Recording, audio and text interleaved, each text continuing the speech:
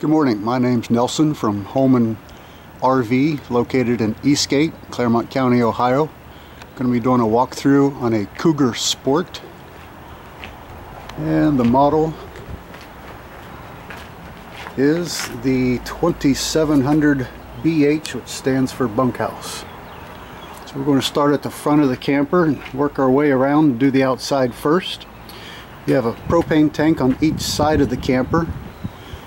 On the right side of the camper is where the controls are. Right now you see the little knob is facing this way, which comes down to this tank. So this tank is in the on position and the one on the other side is in the off position.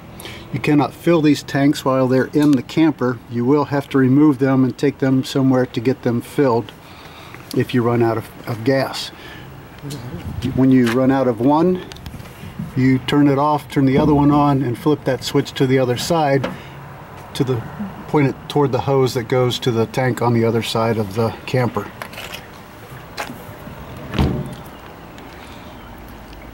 At the front,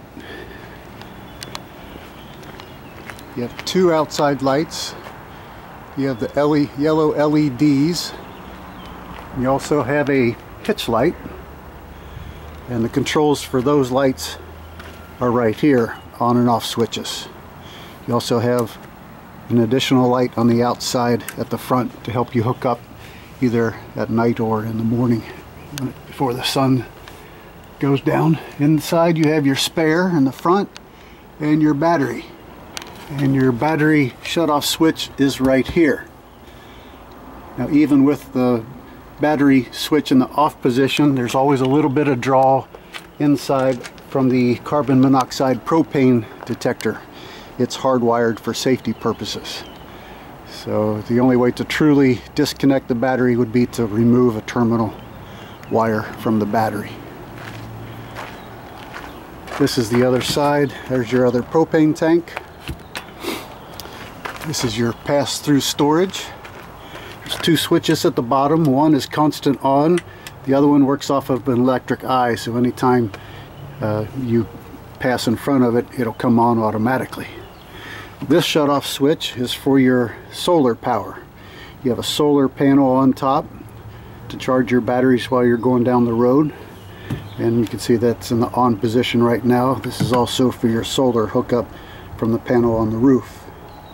You have two switches here that are extend and retract. This one is for the front leg controls. To make it taller, you just simply hit extend. To lower the front, you hit retract. Then this one is for the rear jacks, which I'll show you when we get back there. But this is your extend and retract for the stabilizers.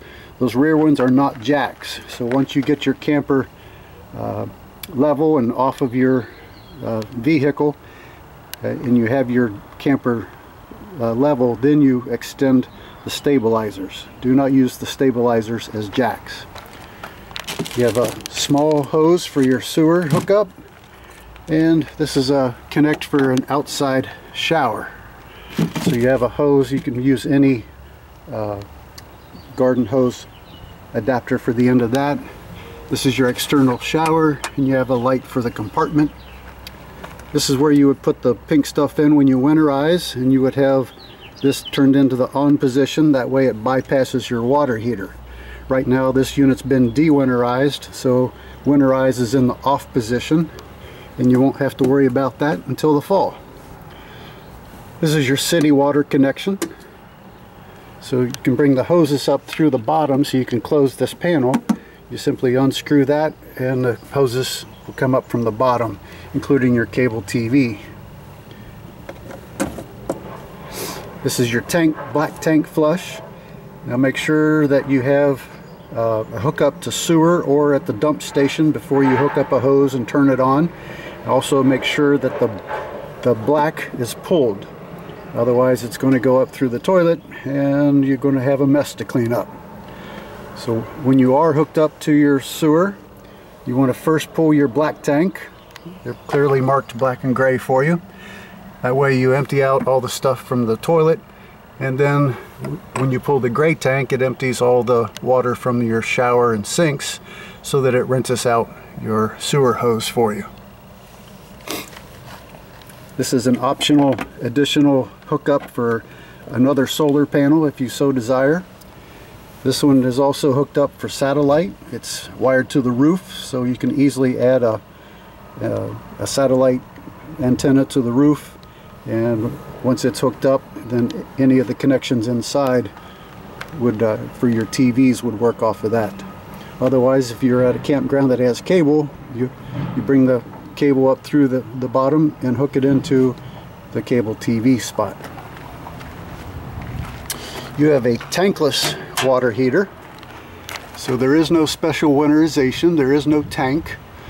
Just when you winterize the unit, the operator's manual says that any residual water is not an issue, but they do require winterization as soon as the weather turns below freezing, because it is susceptible to freezing and it would be a costly repair if that happens. I'll go over more about the tankless water heater when we get inside. This is just an exhaust port. It is suggested that you get a screen to cover that to keep any mud daubers or other rodents to get inside your camper. Walk around to the back side. This is your freshwater connection, your 751 key. It's a silver key. Would fit this to open it up, and this is where you would fill your freshwater holding tank. That way you would be operating off of your water pump. If you're hooked to city water, no need to use the water pump. Your drain for that is the blue hose. You just turn that knob and it drains your freshwater holding tank for you. This is your 50 amp connection, your 50 amp hose. Right now it's hooked up to 30 amp, so you do have what we call a dog bone, or just to take it from 50 amp to 30 amp. Now when you're running 30 amp, you can only use one air conditioner. If you're hooked up to 50, you can use them all. You do have a hitch on the back. That's not necessarily for towing a vehicle. That is for a bike rack if you so desire.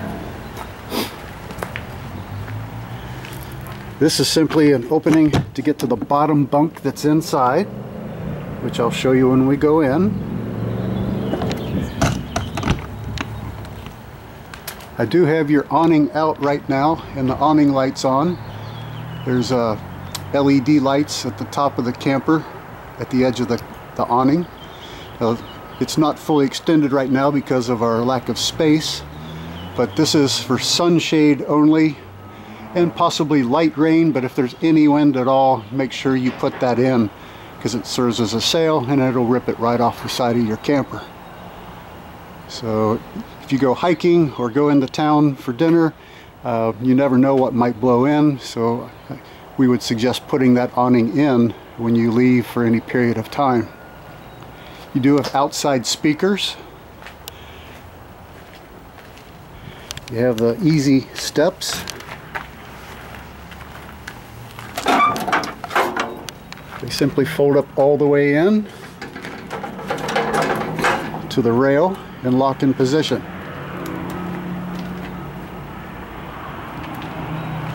If you need to extend or retract them, there's a pin that you can lengthen the legs to get them down. You just make sure your door is all the way open so you have clearance, and lower the steps. There's your other outside speaker, and this is your other pass-through.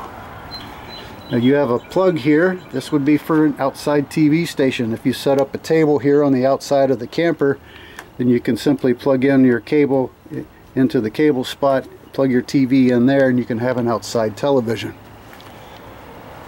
So there's your full pass-through storage, and we're ready to go inside. When you first get inside, if you go up one step, we can get to your control panel. So this is for your slide in and out. This is the ceiling lights inside the camper. And this is for that awning light that I showed you outside, the LEDs at the top of the camper at the edge of the awning. This is your awning extend and retract. This panel There's 4 lights here that light up. So if you push the battery button, you can see we have a full battery. Press the fresh tank. We're full of fresh water in your holding tank right now. The black tank's empty and your grays are empty. This is your water pump. Now if you're hooked to city water, you do not need to use the water pump. But if you're boondocking or stopping at a rest area and want to use water from your freshwater holding tank, that water pump button would need to be on. This is your thermostat for your AC and your heat. So you push and hold the mode button until it comes on. Right now it's in the cool position, and the up and down arrows adjust the temperature. So it's pretty cool in here today right now. As you scroll through, you have the heat mode, a fan mode, and a dry mode. The dry mode is similar to like a dehumidifier. So if the temperature is not very hot outside, but it's humid, you might want to use the dry mode. It uses less power than the air conditioning does. To turn the system off, you simply push and hold until it goes to the off position, and everything will shut off for you. At the steps, there's a little electric eye for a light for your steps. So it's kind of like a motion detector, so they light up automatically as you approach to go upstairs. We'll do the downstairs first.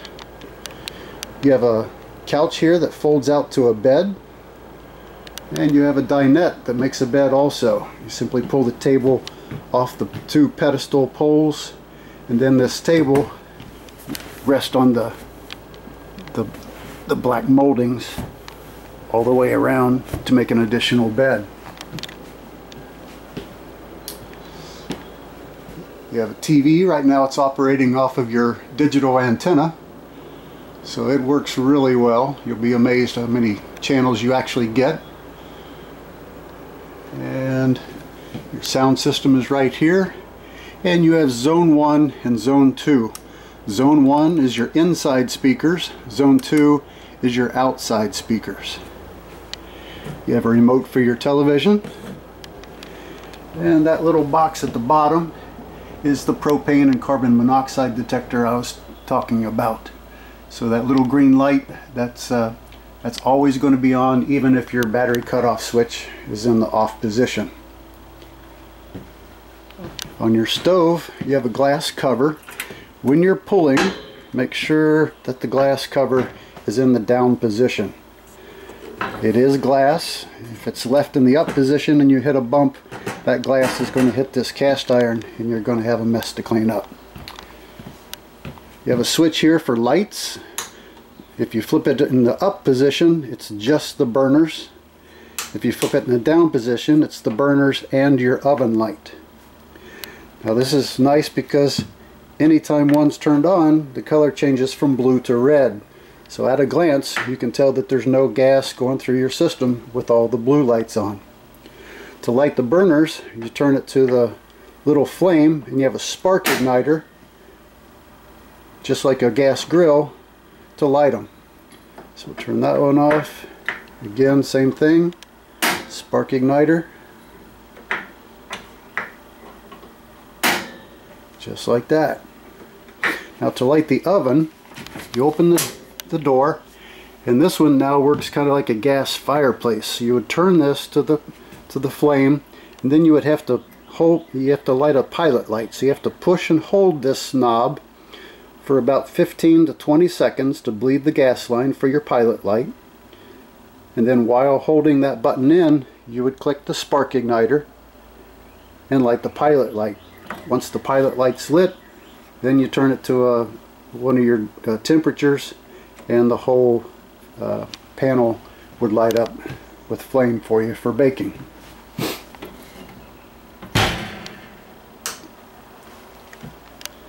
You have plastic covers here to increase your cabinet space. Your pump is in the on position right now. You have a retractable hose, and you can also change whether it's spray or solid. When we get to the bathroom, I'll explain your tankless water heater operation. You have a residential refrigerator. It's always locked, so you don't have to worry about your groceries coming out when traveling. But every time you open it, you have to push a little button with your fingers to release the lock. Now, there's a control up here for the level, and as you see, it says off-grid. So when you're traveling, you want to use level 2 or 3 when you're traveling to work off the battery. You have an inverter that changes it from 12 volt to 110 to run your refrigerator.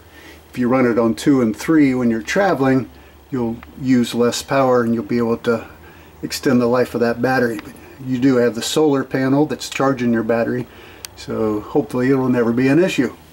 Once you get to where you're going and plugged in, then turn it up to the desired level 4 or 5.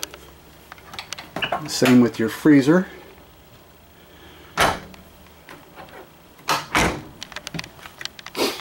In the back, you have a sliding door for your bunk room, and you have 3 big bunks.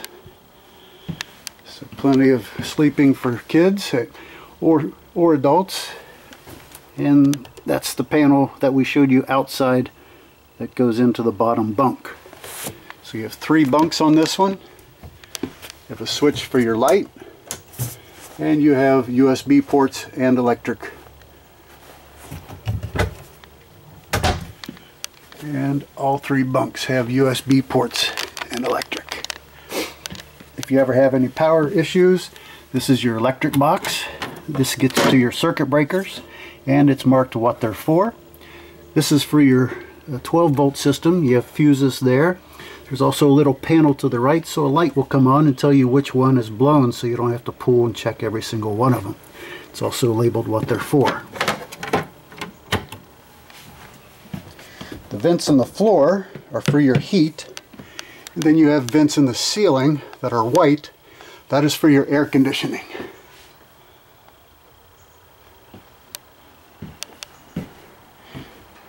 You do have an additional fan and light for your stove, and you have a residential microwave. We like to put a kitchen towel around the plate when we travel to keep it from bouncing around.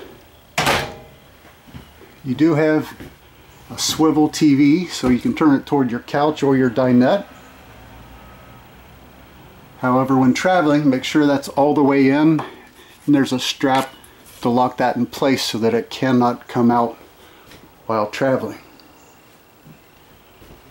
We're ready to go upstairs. You have a nice big shower, and you have the deluxe hose and shower head. Now, you also have a porcelain toilet. Now, to operate, you would push the pedal halfway down, partially down to fill it with water, so that you can use it just like your toilet at home. Once you're done, push the pedal all the way to the floor and it sends it to the black tank. This is also where you would add the blue stuff into your black tank so that it breaks down the toilet, or the toilet paper and the waste. This is your sink, and this is the control for your water heater in the bathroom. So if you click that in the on position, right now it's reading 120. That is the same temperature as your home residential water heater. You can increase it or decrease it on desired temperature. Now, when you do operate this, you want to turn on the hot water first. When you turn that hot water on, you want to keep it flowing until you start getting hot water. Right now it's telling you what the temperature is. It's already lit and it's increasing the temperature. I can feel the hot water now. So once you're getting hot water, then add the cold for desired temperature. If you turn on both handles at the same time, you may not get hot water. So you want to turn on the hot water first. Once you're getting hot water, then add the cold to get your desired temperature. Your GFI reset is here in the bathroom. And that's just the switch for the light. Ready to go into the bedroom. You do have a light underneath. There's a center push button to turn that one on and off for reading at night, or just simply to get into bed with the other lights off. You have a switch here on the wall to control your ceiling lights.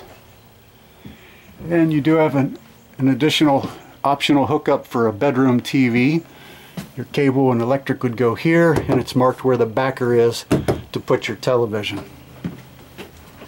You have a nice deep hang-up closet on this side with 3 drawers.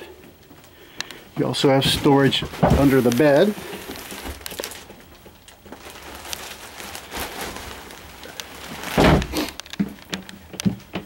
And cabinets on top, over the bed cabinets, and you have USB and electric on both sides of the bed. You have a vent over the bed. There's a manual crank and a switch.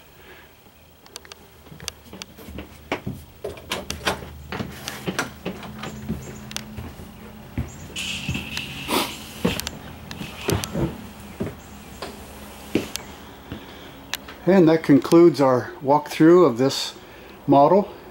You can download the app on your phone through the App Store.